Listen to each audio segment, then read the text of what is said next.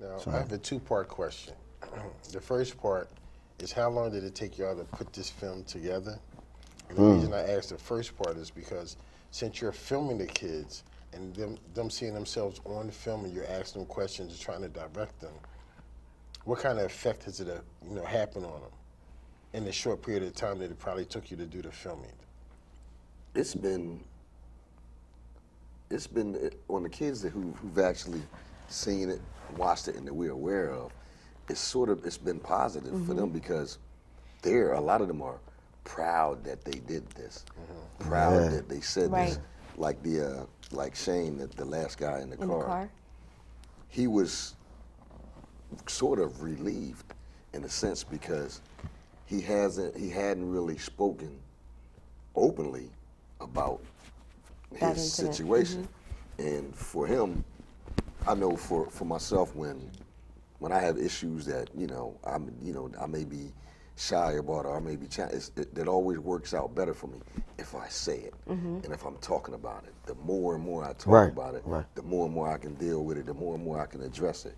And for him to sit back and be able to talk about his problems with reading and some of the other things that he's been through, he's pretty proud of himself for being able to do that and actually be able to go on film, on camera, and do it. And that's what I was trying to say. Once they see themselves and they able to talk about their problems to us, and they be able to do it on camera, they get more confidence to give us more of what they feel and what they need to say to better themselves.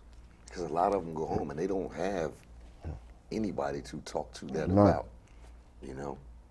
So Ed, I don't think I need to tell you, I don't think Dwayne and I need to tell you that. I mean, I this morning, it was 6 o'clock this morning, 6:30, I'm like sending him messages, you know, but I wanted to see if you could gather some of the people that were in the documentary. So as you work on chapter 2, and as you guys, get these guys together, keep it in mind that when you come back to talk about the next chapters, I would love to have them on, because I think also that would also further build their confidence if they can sit here in this format even and discuss it, But even like back to Shane, you could see in that brief period, because I didn't capture that whole segment, but you could see in the time in the car, his posture lift just a little bit. Give him a little bit of And then by the time he got out of the car, he's putting his backpack on, and he just walked differently.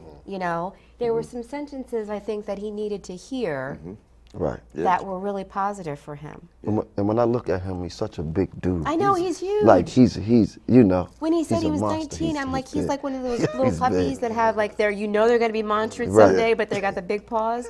But yeah. He was so quiet. Like I noticed that immediately. The first time I met him, I was like, wow, this guy's so quiet. It wasn't that normal, kind of respectful quiet. It was something else. Yeah, it was something else. It was a damaged quiet. Yes. Damaged quiet, yeah. Broken people. Yeah. It took us like a month to finish the document?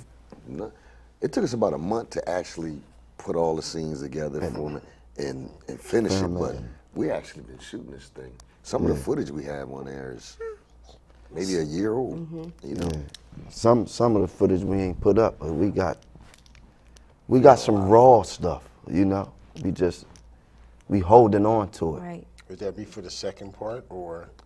We have the second part we're going to be working on. Right. Then we also have a Building Bulls page where we put up documentaries that we think will help people, pieces of some footage that we may use. Like you may see footage, pieces of footage that wasn't on the film.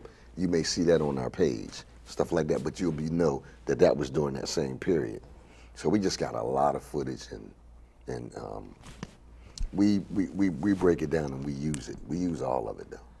One of the things that I didn't capture in the piece that we showed was Shane's story about an incident that happened to him in school that impacted him going forward, okay? And then Ed shared a thing that happened to him in school that impacted him going forward, right? And so I'm thinking, do you have anything that was like... Impacted me in school? Yeah. Don't forget, I'm an old man. Yeah. You got to remember. I got to go back. But it probably is something Mine that happened. is, my dad was in the Air Force, so we traveled a lot. I have no idea where we were living. But I was little enough where we still sat in a circle, okay? And we were doing little workbooks, and we turned our workbooks in, and the teacher was grading them, and then she would call the children up to come and get their workbook when she was done. So she would say, Becky, Sally, and the child would come and she would hand them their workbook. Well, when she got to Nikki, everyone calls me Nikki, she took my handbook and threw it on the floor. And I was like 4 years old maybe, right? And in my mind, and I was thinking this morning whether or not I wanted to share it, because it certainly isn't like what happened to Shane, but that's my thing, where I remember going home and telling my mom, actually I told my sister first, is it okay that she threw my book on the ground and didn't throw anybody else's book on the ground? And my sister is 6 years older than me. She's like, absolutely not, you know. Right, right. So she told my parents, and my parents sat me down, and they said, if anything ever happens to you like that again, if you are ever mistreated or disrespected in a class, you walk out. You go directly to the principal's office, you tell them to call your parents, and that's it. And see, that's the important part. A lot of us, and a lot of them, didn't have those kind of people that knew how to deal with that situation. With Shane, they dealt with, okay, the teacher slapped my son, let's go talk about it. But they never turned around, and as far as I know, because I don't want to place any, from me and his exchanges, it seems as though they never turned around and dealt with what that did to him. Exactly.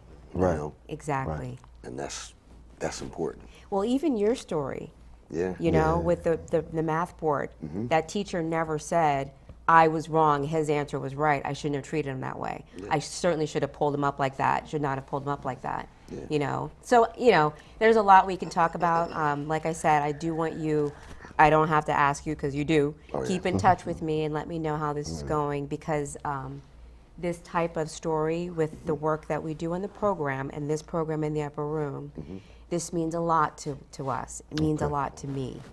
And I want to continue to lift this up and let people know what you're seeing and what you're doing. Because it's not a better way to start the year off than something like this, because they talk about the crime over here, and the average people here around the world, their mentality isn't something where you can say I'm sorry or say something encouraging, especially to our youth. That's why sometimes the youth get the way they are.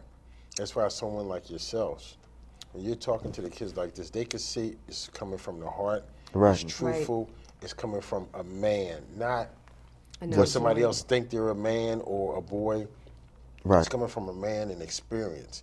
And I think when them feeling that, it makes a change in their lives. I applaud you both. Thank you. Appreciate that. But we worked on, we have one, we just uploaded, we just finished. We just, Broken Soldiers. That's where we really get into, we tell a little bit about ourselves. We tell them where we're coming from so they can actually see and hear. That's fantastic. That we, is it on your Facebook page now? We just put it up there today. On the so YouTube. It's on YouTube. When I post this segment, then I'll make sure I have a link to both this one and Broken Soldiers. Okay. And just in case, not to get in your film, but if you ever want me to come and tell my story, how I got shot. Yo, we would like, Really? we would like, Oh, we would like to. Not to, you know, but seriously, I think that's something, because I was an innocent shooting victim. Wow. And, you know, the things I accomplished after then was great, but just not the accomplishment, but the shooting part, the mental part that I might have went through, those are things that I think the youth need to understand also. So not even looking at my accomplishments, just the fact of being a shooting victim, surviving it, and not being depressed, upset, hating the world, wanting to shoot everybody, you know, something different. So just in case, if you ever want to add that little bit in there, I'll make myself available to you. Okay, definitely. And I apologize because at first I thought you were joking. I thought you were going to start a joke, so no. No, because I looked Me too, because I did. You know, the bullet went in the eye, and it went into a place where you really couldn't even tell this is a fake eye. Wow. So, you know, you wouldn't even know. That's heavy. But there's only one eye and partial sight in that one eye from a bullet. And matter of fact, if we do the filming, I have the actual bullet in my office. Wow. I'll bring it so we can even film it. And you can feel the weight of it or things like that. Because if I drop that in the kid's hand, when they feel that, it's going to do something. Like, this was in you? Yes. Right. So we could get even deeper with them to get them in their focus. I got your back. Upper room, we with you. Definitely. Thank you. Appreciate it. We have to get them to trust us. That it's really real, like you said, it's coming from the heart. And they need somebody to talk to. And some of them, they can't trust their own parents, and it's sad. But we here, like big brothers, like, you know, so. And this is where you come to talk about what's going on, okay? Yes. McKinley, I think you're fantastic, and I really thank you for coming on the program this evening. Did you want to say hi to anyone? Hi. Okay, that's fantastic. All right, Ed. Thanks, Steve. Thank you. Thank you. And we're